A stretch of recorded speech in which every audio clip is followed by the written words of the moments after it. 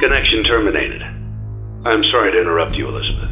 If you still even remember that name, I'm afraid you've been misinformed. You are not here to receive a gift, nor have you been called here by the individual you assume, although you have indeed been called. You have all been called here, into a labyrinth of sounds and smells, misdirection and misfortune. A labyrinth with no exit, a maze with no prize. You don't even realize that you are trapped. Your lust for blood has driven you in endless circles, chasing the cries of children in some unseen chamber, always seeming so near.